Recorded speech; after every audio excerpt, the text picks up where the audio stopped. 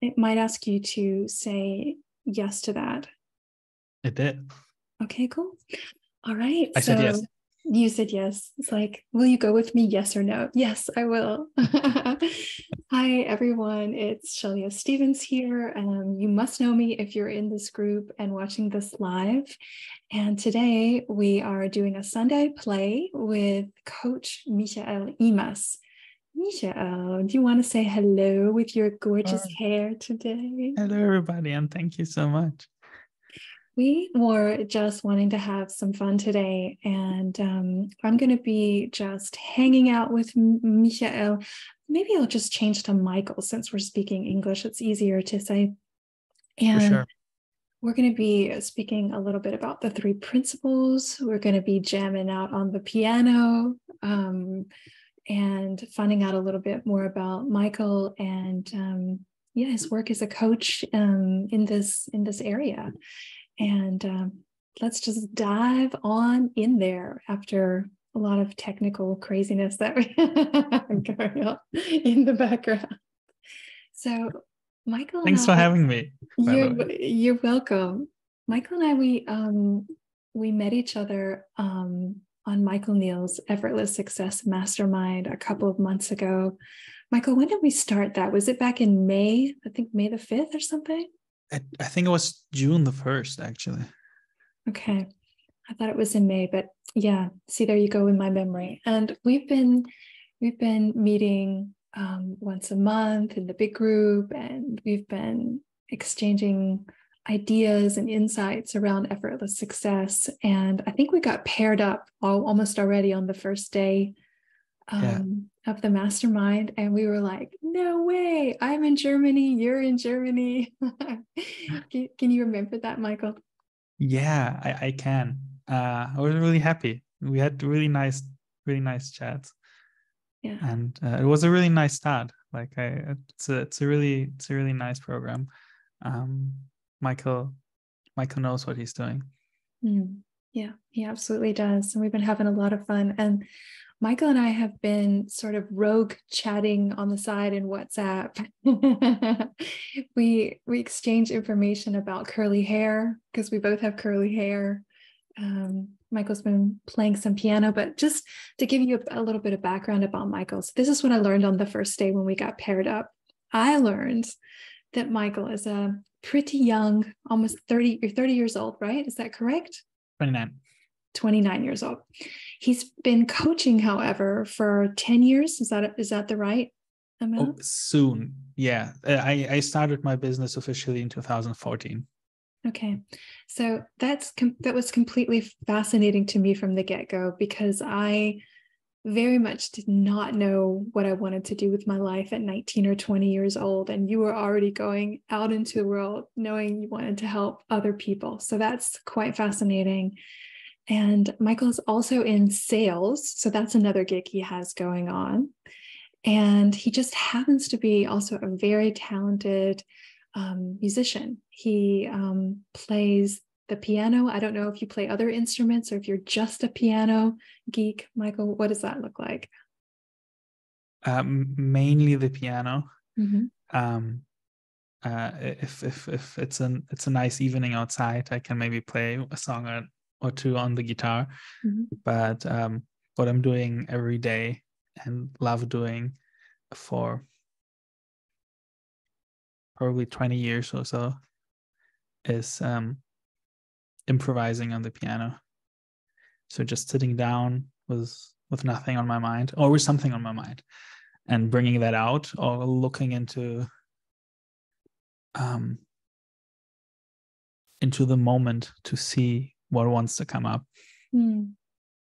Yeah. And it's really special. A couple of weeks ago, I wrote Michael a WhatsApp message and said, could you just make me a piece of music? And I think in 5 minutes, he had sent me something back that was sort of bespoke. And so we wanted to play today, Sunday play. And so we'll be doing that as well.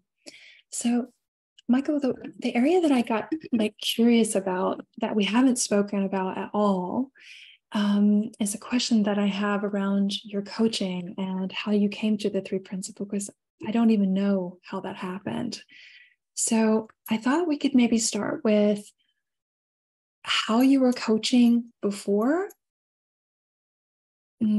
what you how you stumbled across the three principles, what you saw that was different, like a paradigm shift, as we know that the understanding is, and how that shifted the way that you work with your clients today and how that's ever changing. So if you wanted to just take us into that and talk for as long as you want to about it, that would be really interesting for me to hear and find out.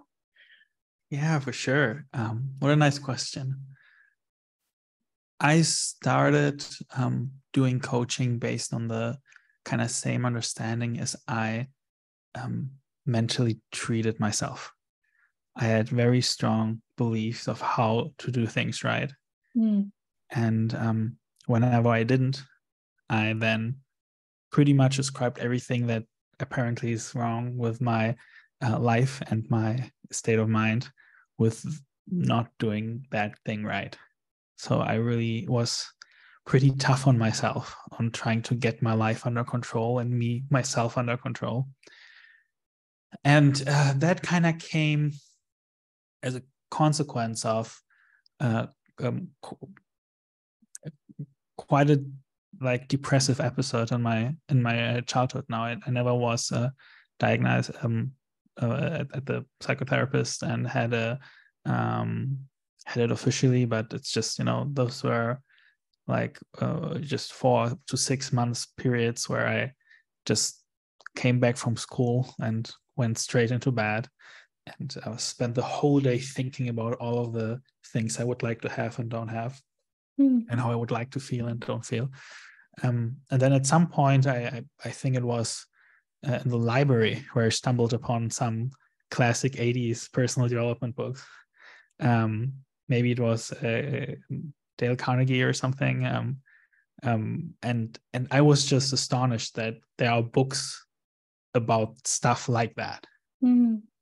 So I was kind of feeling very hopeless and doomed. As a child? Yeah. Okay. As a teenager. Because the way I just used my imagination and thought, I was making life hell for myself, every day. And I had good, quote unquote, good reasons for it. I thought that's the way how to be better, get better, create progress.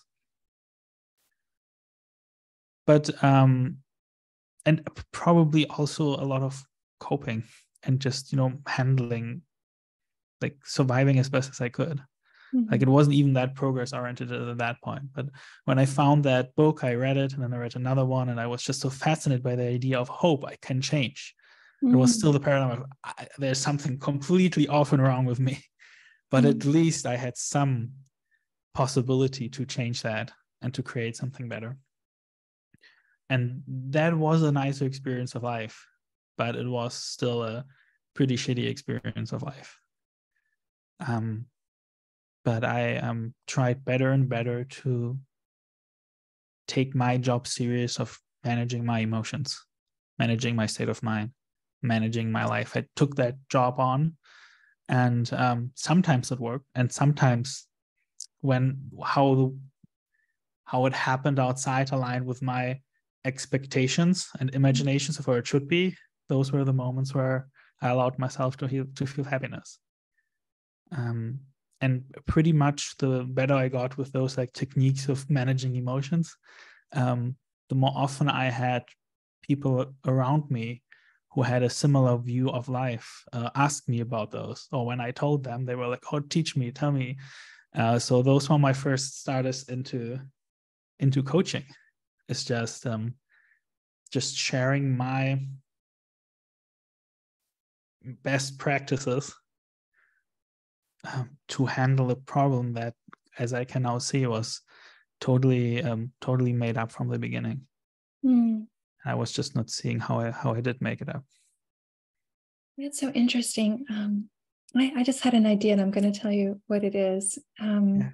But first I wanted to say, one of the very first books that I ever read when I was struggling myself, just feeling also depressed and overwhelmed in my life from overthinking, was Dale Carnegie's book, Stop Worrying, Start Living. And I think that book is actually from the 50s or the 60s, but it rings so modern. It's so true for all human beings today that I thought it was a brand new publication. It had a lot of stories, and I remember feeling a little bit better, but not really understanding what was in it. But what I'm hearing you say is you had a very busy, imaginative mind making up problems, and your first attempts were trying to manage those made up thoughts and imagination. And I wondered if it would be so cool. Let's play some music. And like, can you improvise something to that time period? Just like that, how that felt, that managing emotions. Would that be fun for you to do? I don't know about fun, because thinking about that doesn't particular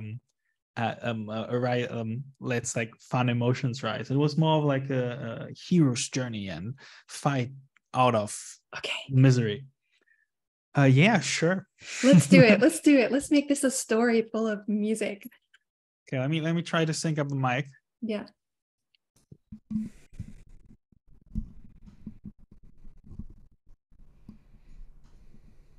And if it doesn't work, just shout out. Yeah, I'll let you know.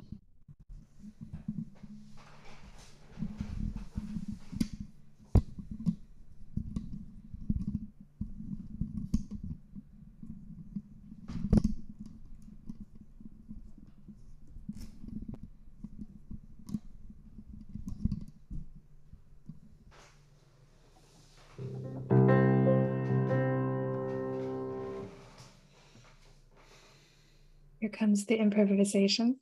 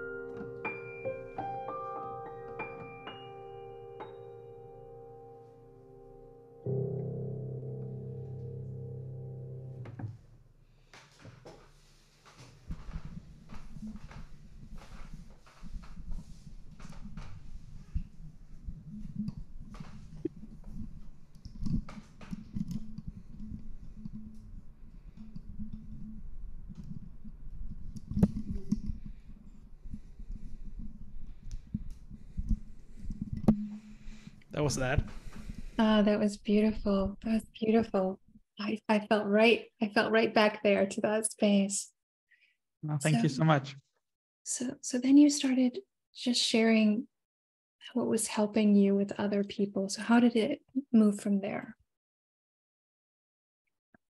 Over and over again, I noticed that it didn't help me. And just to provide context, it did. It did make it less shit, my experience of life, for sure.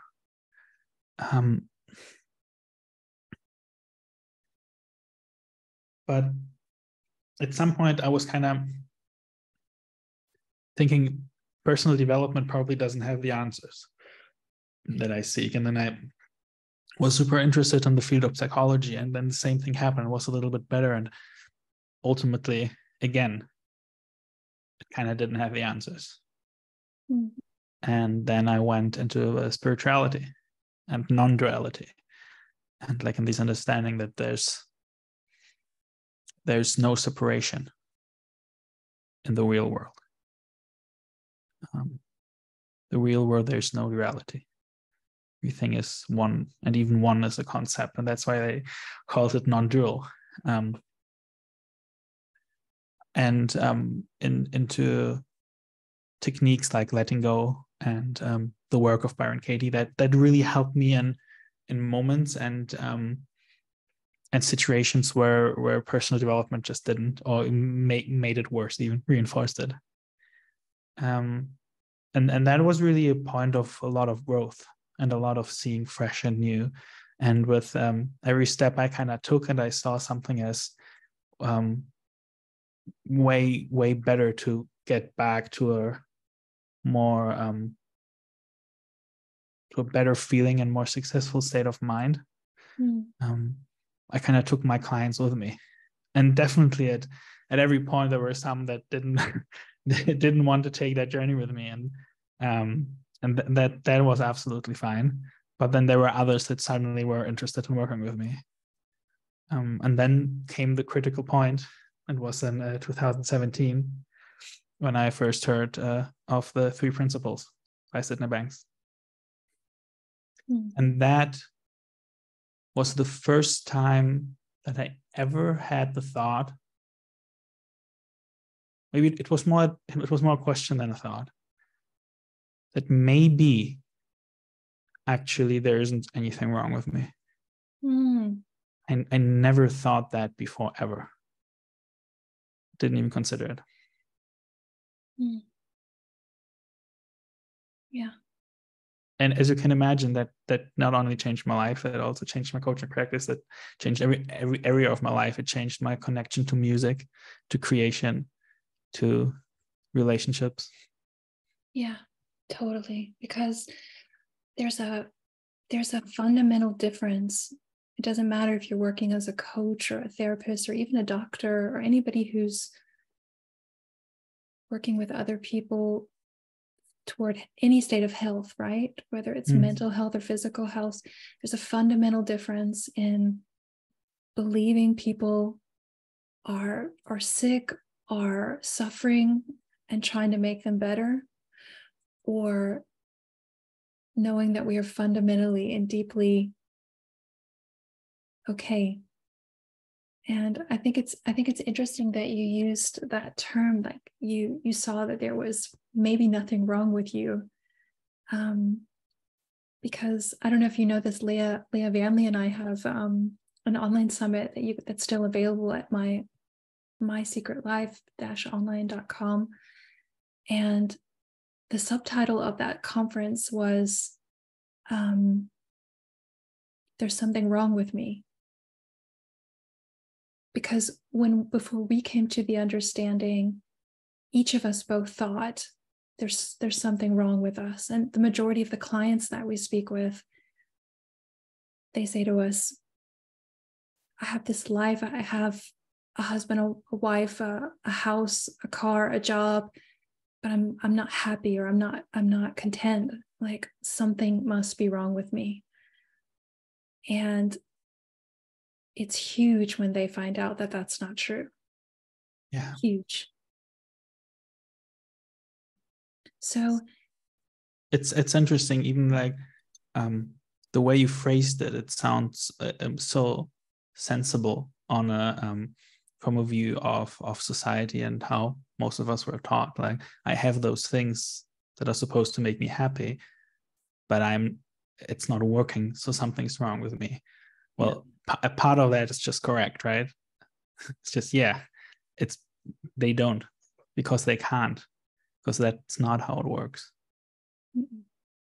So what a joy and what a relief to be able to have a glimpse to how it really works. How much easier does life get? And for sure, my life has gotten so much simpler because I'm not constantly busy with trying to make myself feel a certain way. So, and that opens up space for life. Yeah. Outside of my head, outside of my self-image. Sorry, I'm getting a call. Let me turn it off. Sorry about that. I got lost a little bit. Took me to another place. Yeah. Yeah. Well, before we go into the specifics of that, I like to bring in some music there because I think that's just such a hopeful place. Like, what if, like, for people listening, they ask themselves the questions, what if there's nothing wrong with me at all? I don't have to manage myself. I don't have to bring myself into a certain state. I don't have to let go of anything. That hopefulness. You want to see what that sounds like? For sure. It definitely sounds like lightness to me already. So,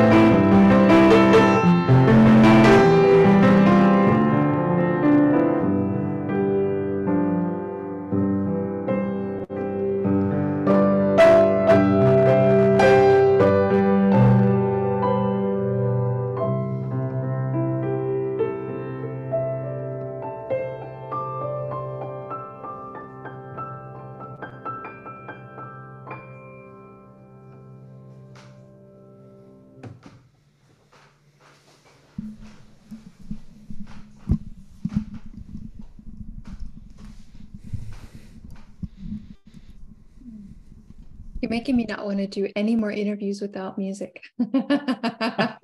It's so good. So So good. Well, hopefully that would be the end of your series. That would be that would not be good. I'd always have to have you there, Michael. You'd have to like give up all the other stuff you're doing. It would be terrible for you. So, how can we let people know who maybe this understanding is completely new to them, Michael? Yeah. Give them a feeling for what that looks like practically, not to have to manage your state or your feelings, or what it looks like practically when there's nothing wrong with you. Like what is the direction that you point your clients to now under the umbrella of this new understanding?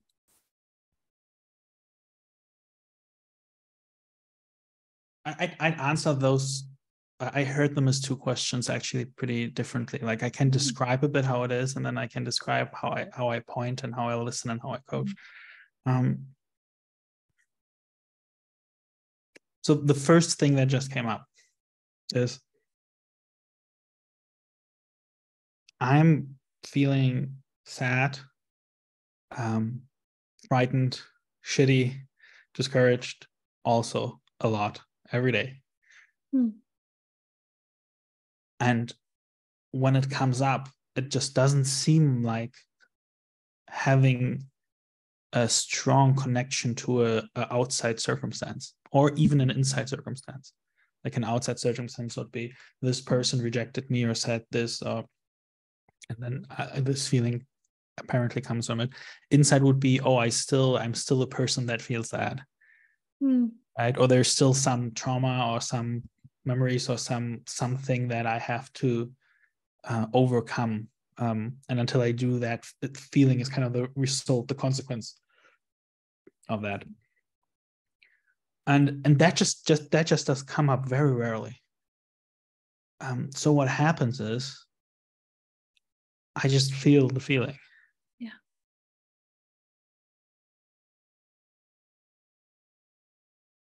And then it just goes away. It's not much more complicated than that. Sometimes it's just there for 4 seconds, for 10 seconds, for 20 seconds. And I'm also not in a hurry, knowing that it's like what I'm confronted with right now is a feeling. It's a completely different experience compared to what I'm confronted with right now is the feeling of a circumstance, of something solid. Because that would mean that as long as that solid thing where the feeling comes from doesn't change, this feeling will come from it more and more again. So all of a sudden I have an implied job of changing a certain fixed, solid circumstance inside or outside of myself. Yeah. And if not, that would be neglected of me. It would be irresponsible of me. Because I want to be happy. I want to have a happy and successful and free life. Like it would be irresponsible of me to just ignore this this obvious threat to my well-being. Right. So I took a lot of jobs on to manage stuff with the hope of a better feeling as a result of that. And I think that makes sense. So based on my understanding of the world and of myself and how it works, I think that was the smartest thing to do. It's just I was wrong. So it didn't work very well. Yeah. Yeah, I love that. So I hear you say, when it looks like it's your job to shift uncomfortable feelings, move toward happiness, get into a better state of mind before you do A, B, or C. As long as that makes sense to you, then you're going to do that to have a more inner successful and outer successful life. And I hear you say you saw that's not your job. Yeah. And that was that point in 2017 for the first time when I heard or when I thought or asked, maybe I'm not broken. like in core, in truth, in essence. What I also got is that there's as much as there's something that's taking care of me physically when I have a wound and it closes up, or that just because I forget to breathe, I don't stop breathing, it just breathing happens. For the first time, it occurred to me to even think about the possibility of that also existing on a mental plane, on an emotional plane. So what? I was surprised as fuck. Yeah. When I just saw, like, try that out and see what happens, and I actually noticed that I got better without me making myself getting better. So it's really, it has nothing. There's no message of like do nothing. There's just a message of there's no need to do something about a certain emotion in the moment. Mm-hmm. We can still try. I can still try, and sometimes do. I sometimes do too. Yeah. But like when I don't, everything works out fine. When I do, everything still works out fine with delay. Mm-hmm. When the delay is the amount of time I need to realize that it's not my job. Sometimes takes a while. Yeah. So I hear you pointing to what Dr. Dicken Bettinger calls our mental immune system, right? It has a way of just freeing us up, bringing us back to peace of mind automatically. I hear you pointing to the fluid nature of thought, the thought and feeling connection. It's just passing through. And I wonder, as I'm hearing you talk about emotion and state of mind, and it seems like just such a little thing in the life of a human being. But emotions and state of mind is something that really it grasps our attention a lot all day long if we let it. And what do you see happening when your clients can realize that it's going to take care of itself? Like what happens positive in their lives? Where do things loosen up? Where do things get easier, lighter, come into a state of flow? What are you noticing there? Usually in every area of life, mostly noticeable in those areas that sucked before. Yeah. Yeah.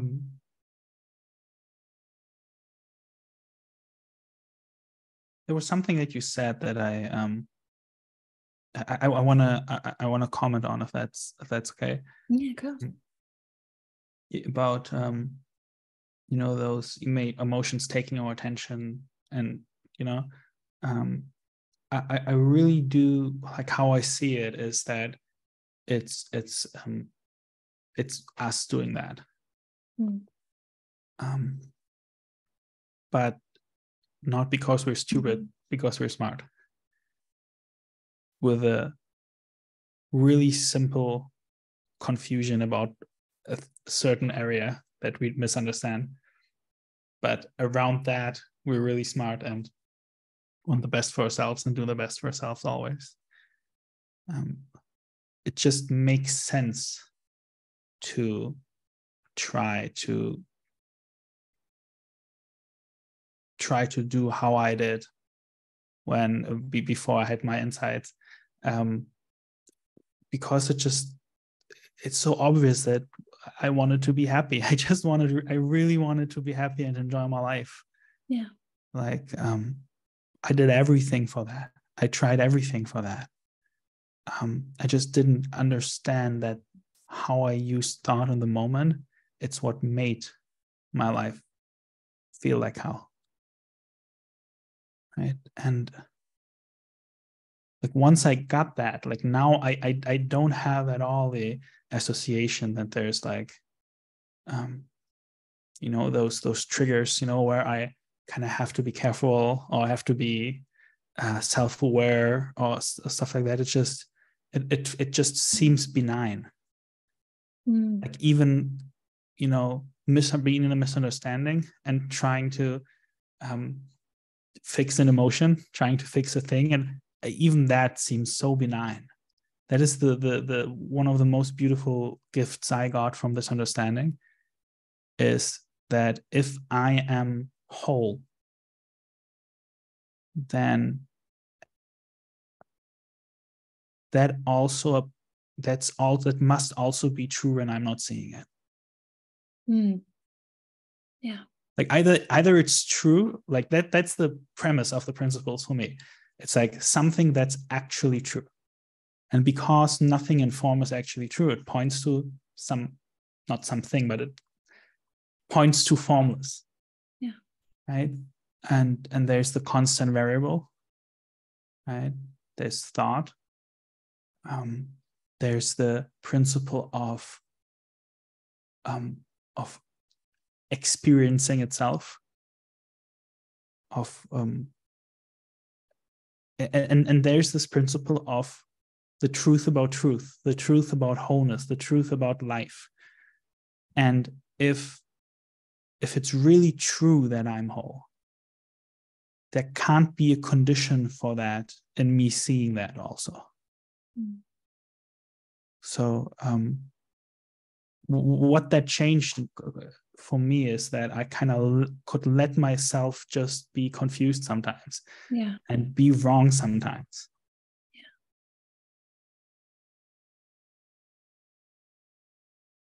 And that's kind of, it's like a little bit subtle, because it kind of on one way looks like I'm sad or afraid still, or anxious, but it's such a joy compared to how that feeling felt when I thought it meant something. I'm still, when I'm anxious and like I don't want to be anxious, I want it to go away, but even that thought is like it lost its heaviness, it lost its danger. It's like the same emotions without the danger that I made up as a result of experiencing them. Doesn't seem dangerous to me to be afraid at all. Doesn't seem dangerous to me to be insecure at all. Yeah. So what that changes is, when I notice I get insecure, I'm not instantly driven to try to get rid of it or see something. It's like so easy to make it sound spiritual and three principle-ish, like more spiritual sounding concepts, to try to get rid of having to feel our feelings. It's just what it is, without the danger. Yeah. Yeah. Oh, okay, I'm afraid. Yeah. And like, how fucking cool. Yeah. Like if we're really not in danger about anything we experience. Well, what comes to mind is the Robbie Sid's favorite, not Sid's favorite, but most known quote: "If people would just if people just would stop Less being afraid of their own experience, yeah, that alone would change the world." Yeah. Well, the good news is it's not hard, because in reality, experiences aren't dangerous. So there's actually it actually when we see that, there's no need to be afraid. Yeah. It's really hard to be not afraid of something dangerous, though. Yeah. I just had to think about our last call on the mastermind last week. I thought it was just the most beautiful call. We had like a 90-minute check-in, and Michael was doing some coaching, not Michael, but Michael Neal.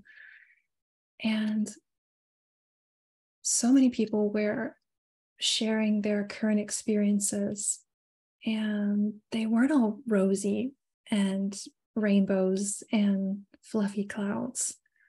Like there was every color of emotion and fear, insecurity, And it's just human. Yeah.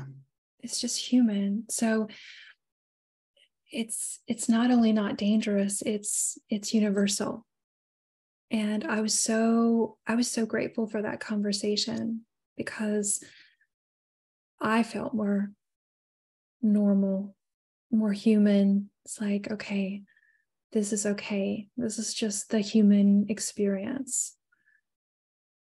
And we're all going in and out of it. Yeah. Yeah. Yeah.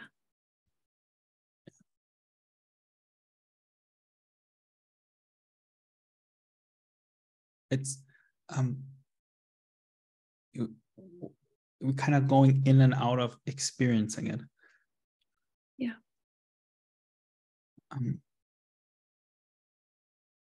What I really like is the notion of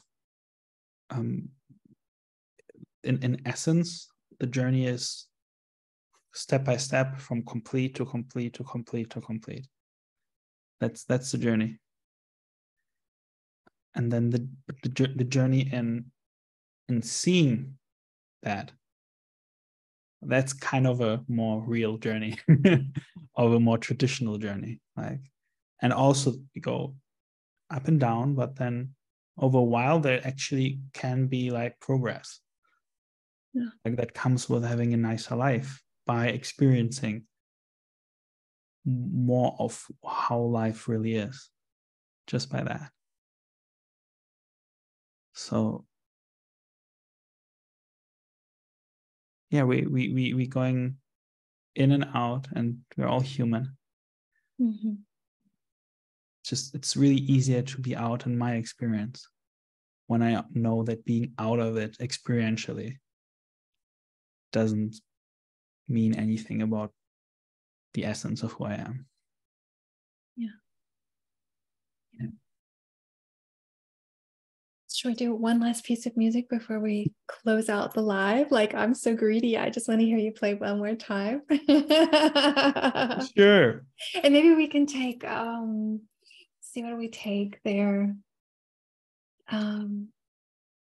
Yeah, just wholeness, being deeply okay and whole. Okay.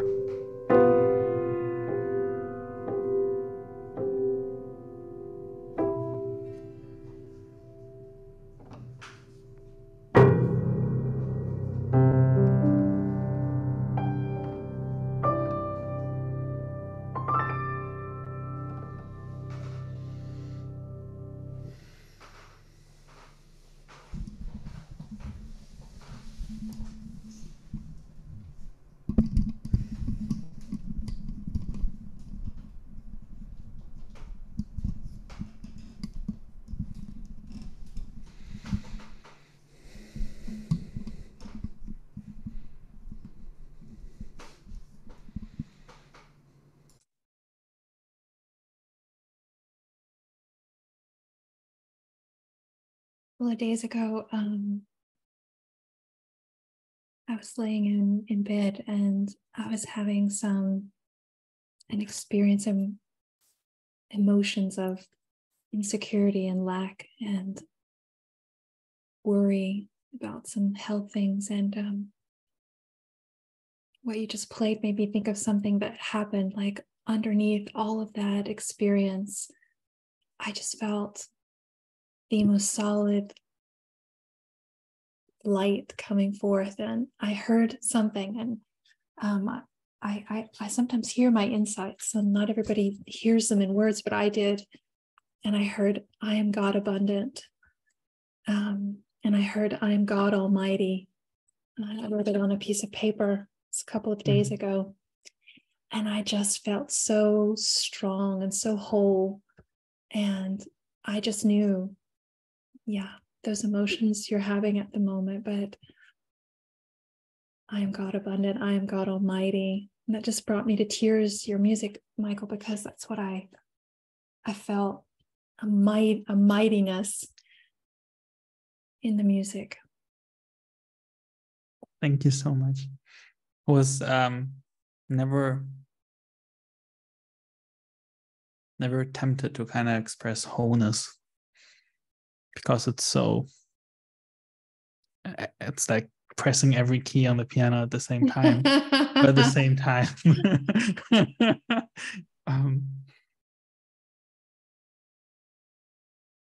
no.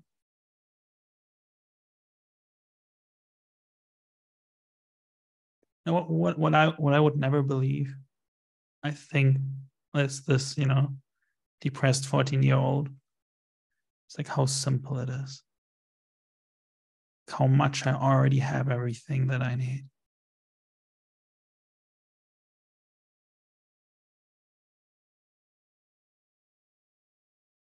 Like if there's one thing I want to kind of get out there today, is an invitation to consider that.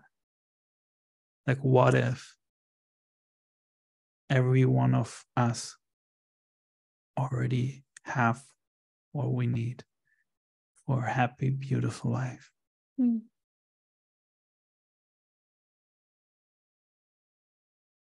Yeah. Thank you for that. It's beautiful. And then, then life is just play. Yeah, it is. Absolutely. You can come up on a Sunday and just do Sunday play. Yeah, that's true. So for everyone who's still on the live or who listens to this later, I just want to thank you for being with us today. It was so fun, Michael, to do this with you. It was fun to do this with you as well. Thank you so much for inviting me. You're welcome. Just an experiment in play. And maybe today you heard a lot of jibber jabber from us. Like, you're just like, what are they on about? Like, what? Sometimes the conversation in this understanding of the three principles is very practical and simple and direct. And sometimes it has a different feeling, and sometimes it's more abstract. And that's a bit where we were today. And just know it doesn't matter if you understood something intellectually or if you just got a feeling. The feeling is the thing, right? Like, go with that. And Michael, for those people who are still listening at the end and they want to know where they can find you, because Michael does coaching in English and in German, I think. I think you do it in English as well, yes? Yes, mainly in English at the moment. Also mainly in English at the moment, aber er ist auch deutschsprachig, also also sehr, sehr gerne. Sehr, sehr gerne in Deutsch, because it goes on both of my list in both languages. Where can they find you online if they want to get in touch with you? If you want to get in touch with me, quickest and nicest way probably would be to just drop me an email. It's just info@michaelimas, it's my name, .com. Very cool. And Imas, if you want to chat, Imas, Michael Imas, that. And if you want to have a chat or see what the experience of coaching with me is like, I'd love to invite everybody who listens in here today for just a not paid session, just because I'm curious about you guys. And if you're curious about me, just drop me an email. And other than that, there's not much online yet. Michael's very busy. It's hard to get him. That's why we had to do the weekend. He's always got coaching out most evenings of the week. So yeah, thanks, Michael. I hope we can do something else soon. We have some ideas. I have some ideas. I always like to pull him in and say, Michael, we're going to do this. And he's like, okay, that's fine. So you guys have a wonderful Sunday, and we'll see each other soon. Bye. Bye-bye.